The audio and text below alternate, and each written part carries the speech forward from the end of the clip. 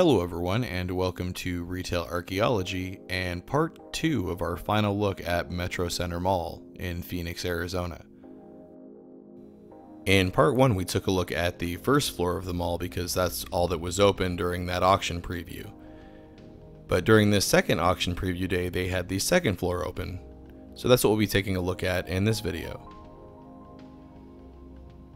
It's weird, there's just a chaise lounge sitting there. I wonder what store that came out of.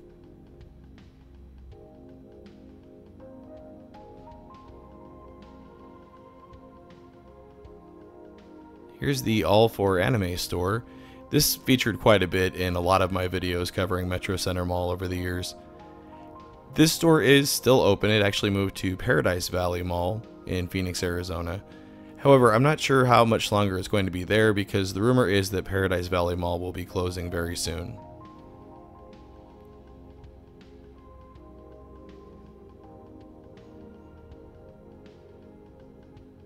I always liked poking around this store.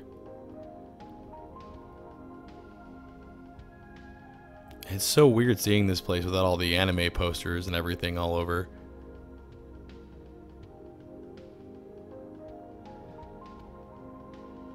And of course I've got to get some footage of the absolutely no photo sign.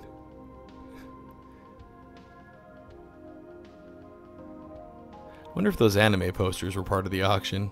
I'm sure it was. I believe all the fixtures in here were. It's a nice little bonus though if you can get the posters off cleanly. Or I guess you could just leave the fixtures as is and open your own anime store. Let's go poke around in the back room.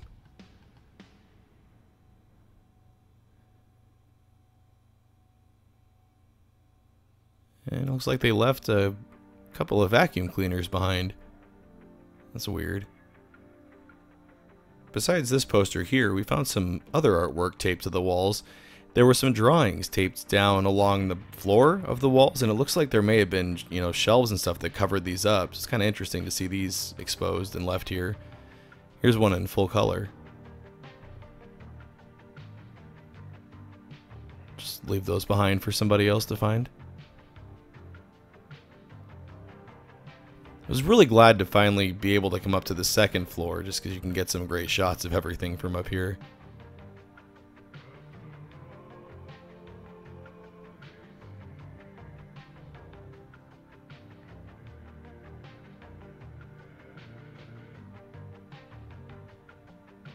Here's a quick shot inside one of the empty shops. It doesn't look like there was anything in there that was part of the auction though. From what I understand, the stores that had their lights turned on were the stores that had the different fixture lots in them.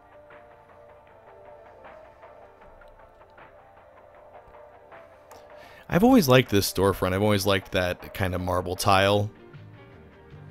I'm not sure what this was. It was, I'm pretty sure, some sort of women's clothing store or dress store originally, and I think it was an independent dress shop at the end.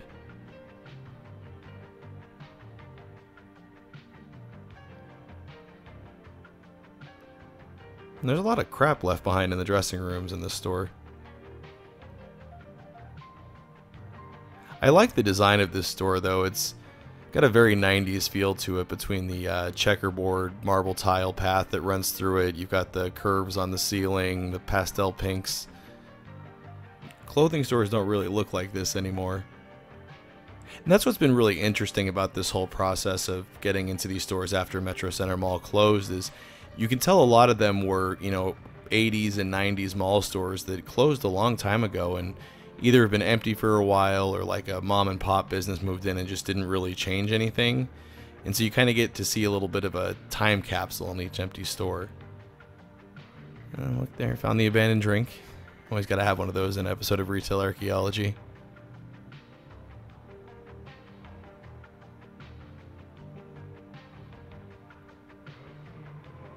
That's gross. Somebody left their mask in here.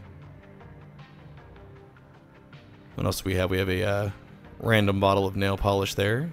And another abandoned drink. It looks like somebody's gone through all of the drawers and everything looking for stuff.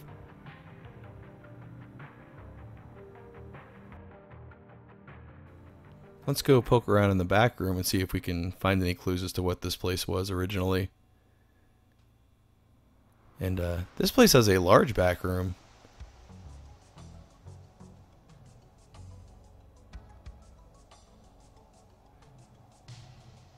Do you know how to steam safely? Like I said, I think this was a dress shop at one point, so that's probably what they're talking about, is steaming the dresses. Got a drinking fountain there, and here's a quick look in the bathroom. Not much to see in here.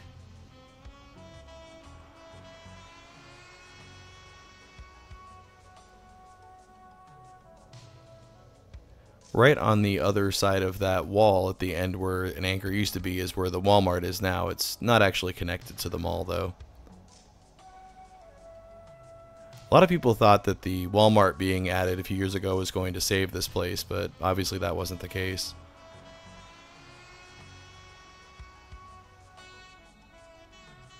Here's another place that I'm not sure what it was originally. If anybody knows, you'll have to let me know down in the comments below. But this is some sort of restaurant or something. They've got, you know, grills and deep fryers and stuff back there. We noticed this huge stain on the ground, though. I'm not sure what happened. I don't think that's water damage because the ceiling above it looked okay. So maybe one of the fryers or something leaked. It just looks terrible.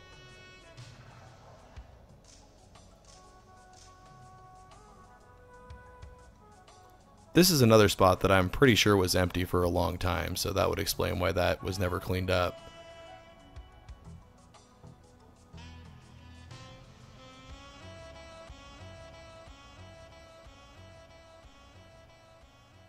And here's an old Mr. Rags store.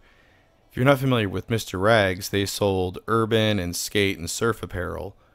I don't think they're around anymore.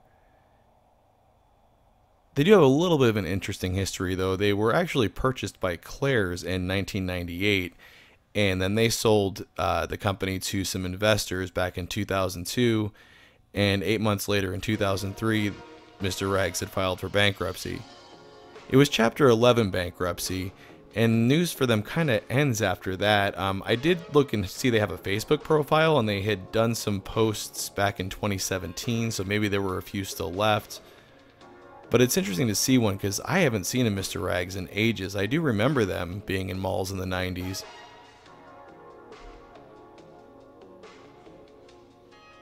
Here's a bunch of tables from the food court. This is one of the auction lots that was for preview.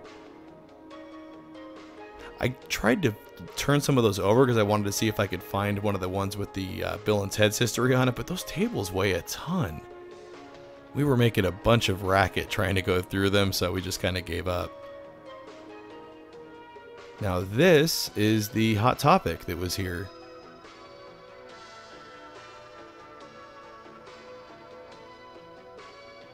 It's got the classic brick Hot Topic entrance. It's always weird to see one of these empty because this store is still popular. At least in malls that are still doing well. You can see here where they had the registers in the middle of the store. That's what all those electrical connections and everything are for.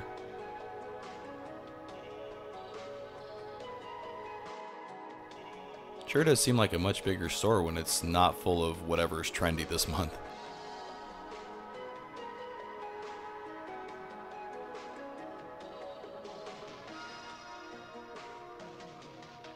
Over to the right there is the entrance to the former Macy's, which was a Goldwater's before that.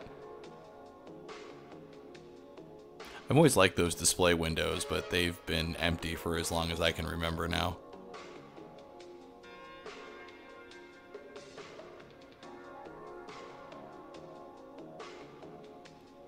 And there's the closed off escalators. I believe those have been closed off since I first started covering this mall.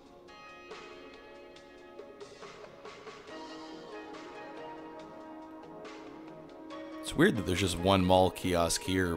Most of them are inside stores and they're part of lots for the auction.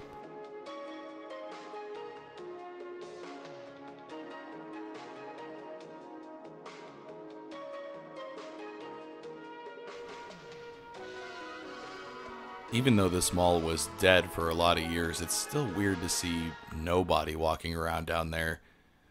Even at its worst, while it was open, there was still always at least a few people milling around.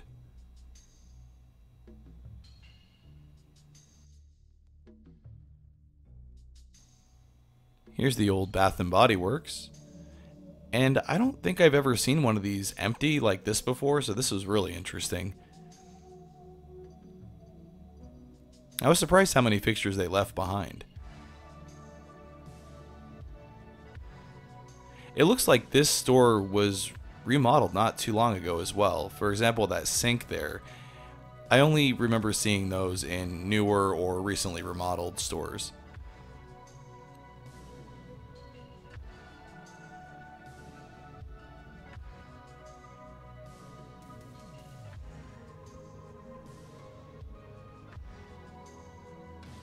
Take a peek behind the counter here, and it looks like all the cabinets and drawers have been gone through and cleared out already.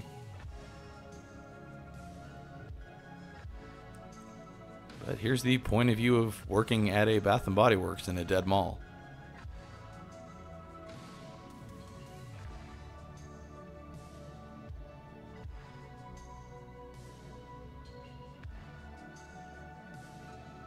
You can poke around the back room here. Looks like that was the desk for the manager. Probably did things like schedules and things like that there. And the safe is still here, but it's empty, of course. And I'm guessing those were employee lockers.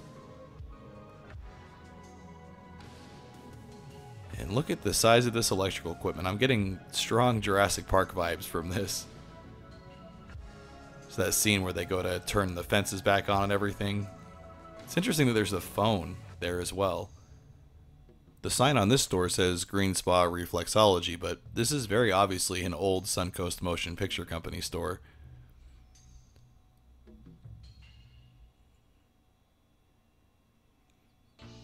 I remember Suncoast stores always being dark, so it's kind of surprising to see it like this now, because you can see they have all the lights on, but it is still really dark in here.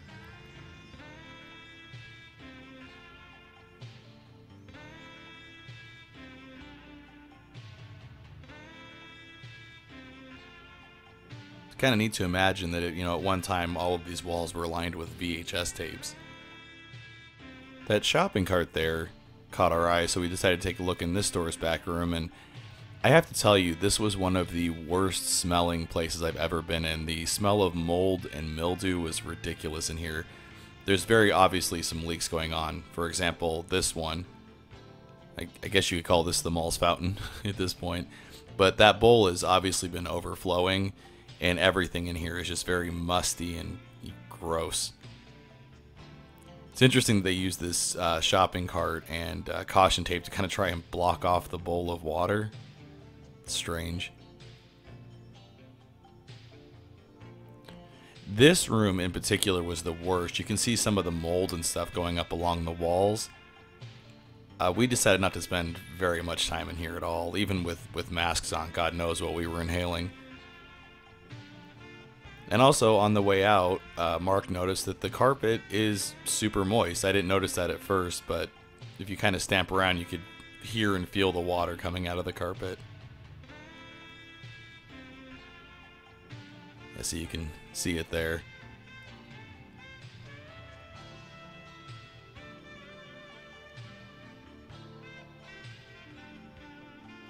Oh, I guess not all of the lights are on. There's one there that's not working properly.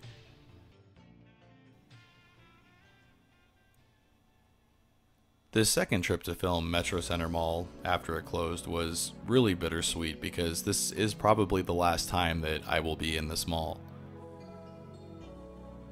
Once they're done with the auctions, I don't think there's any chance of this mall ever reopening or being redeveloped in its current form. And I have heard rumors that the plan is to demolish the mall completely and build something else here in its place. Thankfully, because this mall is kind of famous because it was in Bill and Ted's Excellent Adventure, and because it was such a huge part of the Phoenix area for a lot of years. There is a lot of footage, including a lot of footage that I filmed over the years documenting this place, but there's even old videos that you can find on YouTube of what this place looked like back when it had the skating rink below the food court.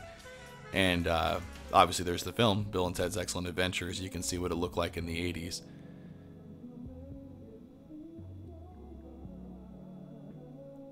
Now this store was probably the messiest and most trashed that we came across.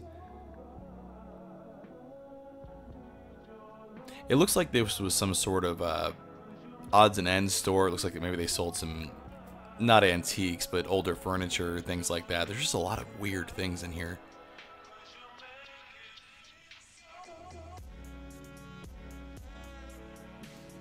I'm not sure what this store was originally, but it was some sort of clothing store because there are dressing rooms back there.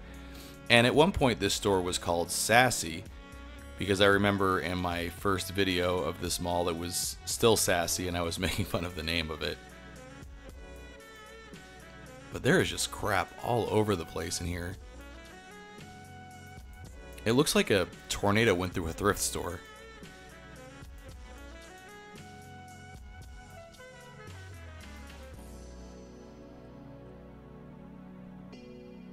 Like, I never thought I would find an old busted up violin in a closed down mall. I think that thing's beyond repair.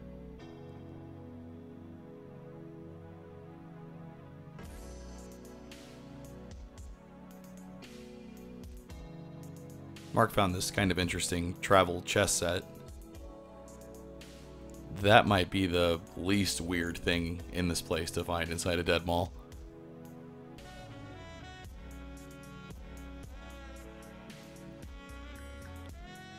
We've got an old Clue game there. But yeah, just what a mess this place is.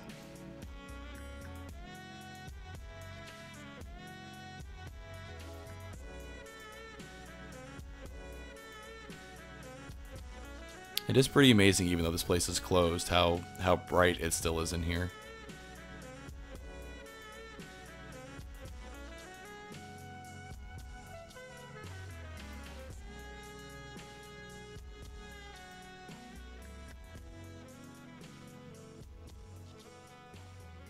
Oddly enough, they were still piping music into the mall, so unfortunately I can't really play the ambient mall noise for you here because it was actually particularly loud, the music here, and it triggers copyright on YouTube.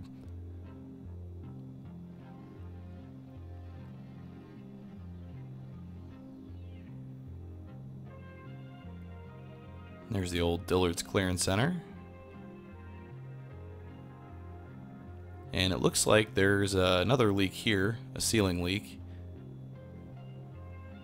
Looks like a lot of mold and crap growing around that bucket, so it obviously overflowed at one point, but it's empty now. This mall was obviously doomed well before the pandemic, but I think between the pandemic and then all of these maintenance issues popping up, like the leaks and the mold and all of the water everywhere, is really what caused this place to close down.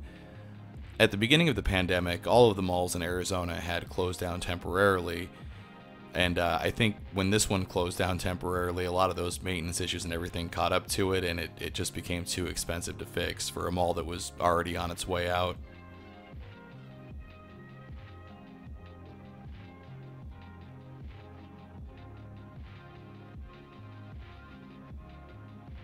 There's all that white dust and everything down there on the first floor.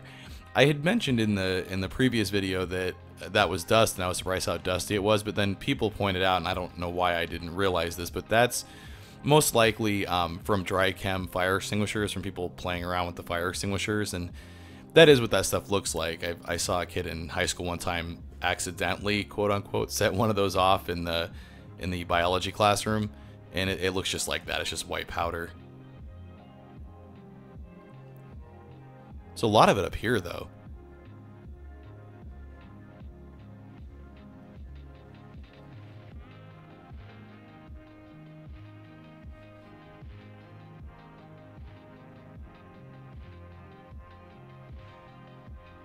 Yeah, it's much thicker, that white dust over in this part of the mall, and we can see some of the little airsoft grenades and things that were left over from the airsoft tournament that they had here a few months ago.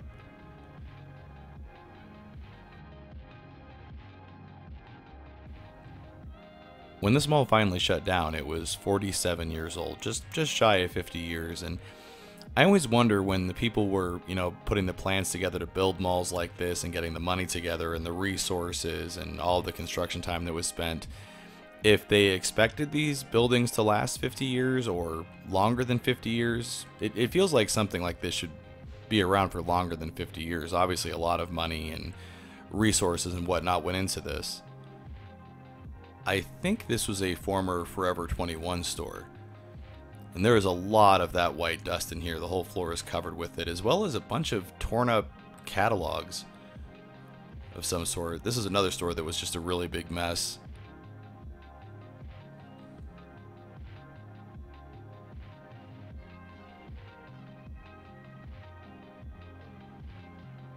Got some filing cabinets and some desks over here.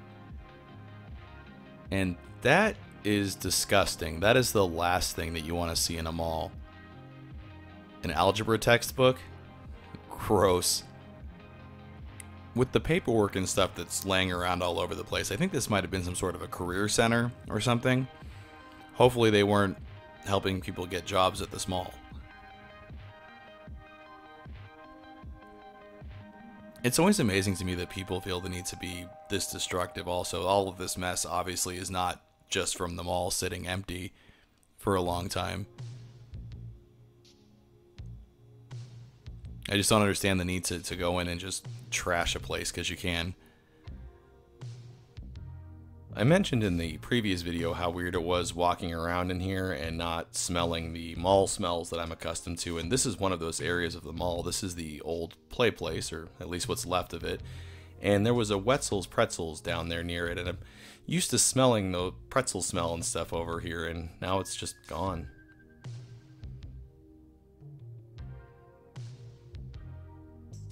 Something I was curious about is the third Bill and Ted's movie just came out not too long ago, and I was curious to see if they would have come back here to film, since this was San Dimas Mall in the original film, but it turns out they didn't, and I kind of understand why given the shape of the mall. It could have been interesting to the story though to write in how San Dimas Mall had died. Now this is the old GNC. And that is a lot of water damage on the floor there. I've never seen an empty GNC like this before, so this is really interesting. I'm used to GNCs being one of the last things standing in a dead mall. Even though they covered the sign out in front of the store, and they also went as far as to scratch the name out on the thank you for shopping message there, you can still tell this was a GNC. Now, even though this mall is completely closed, there is still one store open here, that Phoenix Sofa Factory. The entrance into the mall is closed, but this store has an exterior entrance and it is still open.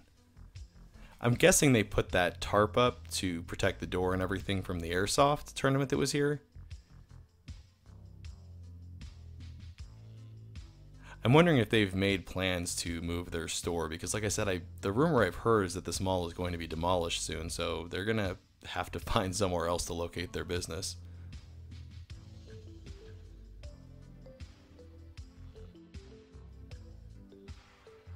We're now in the Sears wing of the mall, and because this was the Sears wing, this part of the mall was really quiet and empty even when this mall was open.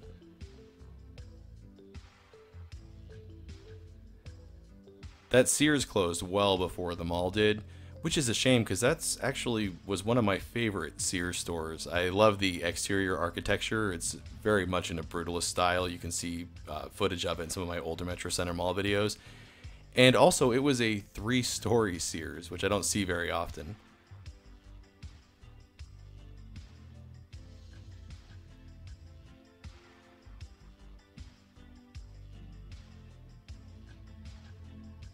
Yeah, this all pretty much looks like this, before the mall closed completely.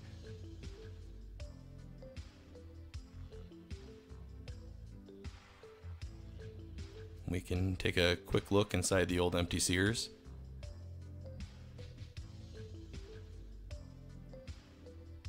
That might be the cleanest part of the mall now.